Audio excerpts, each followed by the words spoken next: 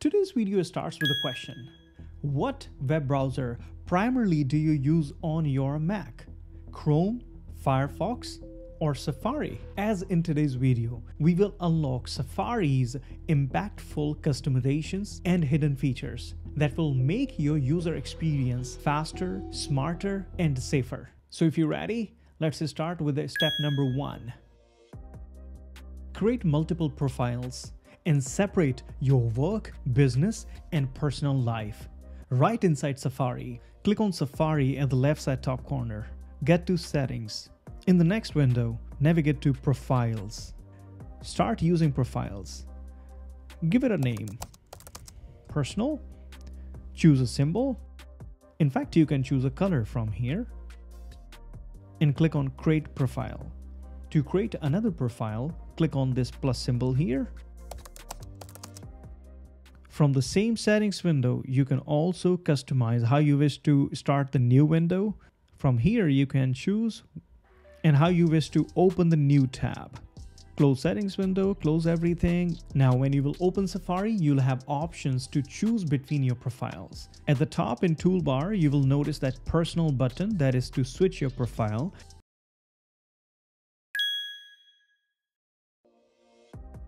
Now let's customize these profiles smartly. Mostly as default, this is how you're going to see the startup page in your Safari. At the left side top corner, you have this tiny button to access sidebar. From here, you can access all the tabs or bookmarks. Make a right click anywhere on the startup page and you will have the list of options available to enable and disable. You can click on these features one by one to disable them or enable them. To make your Safari startup page clutter-free, this is personally, I like to see my Safari page. Same way, you can make a right click and enable whatever you want to do and put them back. You can also click on the edit button at the right side bottom corner to customize these options. And also from here, you can choose these backgrounds. Moreover, you can also add an image of your choice and upload just like that. Now make a right click at the very top on the toolbar and click on Customize Toolbar. This is the empty space on right and this is the empty space on left where we can deploy some of these items. So let's set an example. Print, I will deploy it here on right. I will also deploy Zoom. In fact, I will also deploy iCloud tabs on left. Once you're done adding the items, you can click on Done here. This is how you can customize Safari's toolbar as per your preference. And later in this video, I will also show you the benefits of these customizations in the toolbar that we did right now. Now let's create tab groups. Under each profile, you can create a specific set of groups. For example, let's open multiple websites here first of all. So here right now I have 3 tabs open. Now let's suppose I wish to add all these 3 tabs under one group. Now make a right click on each tab and access this option, move to tab group. Let's create a new tab group here. Give it a name, business. To get back to the other website tabs, click on this option, crazy errors. You may have a different name for your profile. Click on it and you will be taken back to the other tabs. Make a right click again and move to tab group, click on business. That's what we have created here. Now all these 3 websites are added under one tab group, which is business. On each of these tabs, you can make a right click and click on pin tab. Now close Safari. Next time you need to access all these tabs in a group, click on sidebar and here is our tab group business. As soon as I click on this, all these 3 pages are loaded in Safari right there. So far in the video, we already created multiple profiles, customized the startup page, and created multiple tab groups. But this becomes even more fun when you enable iCloud Sync. Click on Apple icon at the left side top corner, get to System Settings, scroll on left and look for an option iCloud. Over here, you see this option, See All, click on it. In the next window, scroll it and look for this option Safari and ensure it is enabled. This is going to allow Safari to sync bookmarks and other settings with iCloud. Now all the settings you have so far applied, apart from the toolbar customization, they will be all reflecting on your other devices too at the same time. With every new update or device launch, Apple always focuses on one factor, that is privacy. Safari has a built-in anti-tracker. Click on Safari at the left side top corner, get to Settings.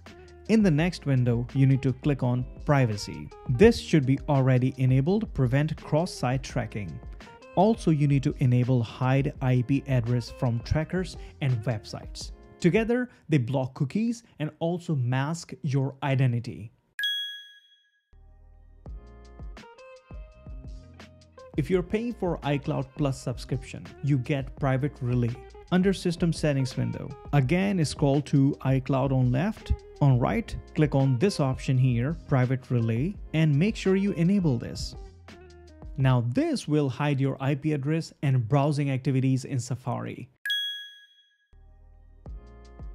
In Safari, you can conveniently access and control the site permissions. During the toolbar customizations, I already told you, I'm going to explain this later, we added the size setting button already. Click on it, and from here you can customize the actions and the permissions on each website, whatever you like. By the way, if you want to enable the maximum level of protection on your Mac without buying or paying for a third-party tool, then you should watch this video.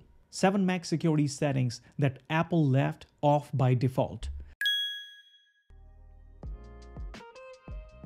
You can put reader mode on autopilot on a specific website. And over here, let's take example of AOL. I will click on this again website setting button and check this box here, use reader when available. And click on any one of these articles. Let's take this example. And as soon as the reader mode is available on any specific article or link, that will be enabled automatically like this. So all the clutter from this website, from this specific link is all gone. And you have this pretty much like a clean PDF version. In fact, you can copy everything from here without any clutter and paste it in a new doc, just like that. In the toolbar customization, we also added this button for zoom in, zoom out. That can be helpful for a lot of users. Also, we added this print button if you recall it. So if you wish to print this article, you can click on this print button and get a clean print of this web page. Did you know you can create a dedicated shortcut for a specific website in Safari? Open up the website and then click on File at the left side top corner, navigate to Add to Doc. You can rename it to whatever you want and then click on Add. Now notice in the dock you got this dedicated icon for YouTube. If you click on it, this is going to bring up that page directly. If Safari starts acting sluggish, here's what you do. Click on Safari at left side top corner, get to Settings. In the next window, click on Privacy. Click on Manage Website Data. In this window, you're going to see the list of websites here. You can either remove them one by one or click on this button, Remove. Remove now, done. So in the same window, you can click on this tab, Extensions, and check in this window if you see any bogus extension installed, check them one by one and remove them. In the same Safari settings window, click on Advanced, and at the bottom you will see this option, Show Features for Web Developers. Click on it. In the menu bar, you're going to see Develop. The first thing you can click on Empty Cache for all profiles. With one click, you can clean all cache. From same develop menu, you can also get to this option, Enter Responsive Design Mode. If you did not know about it, let me tell you. From here, you can choose the way you wish to see any specific website. If you want to see how this website is going to look on the iPhone size display, then you can choose this option, and this is how you're going to see this website on your iPhone. Same way you can also test it on the iPad, on 13-inch iPad. So how many of these did you already know? Type me in the comment section. And if any one of these settings or customizations surprised you, don't forget to hit that like button, subscribe Crazy Editors for future tech tips, tricks, and solutions. And by the way, if you're a MacBook user, and if you want to know what happens when you close the lid, you should go ahead and watch out this video. Anyways, until next time, you take care of yourself, and I will see you in the next video.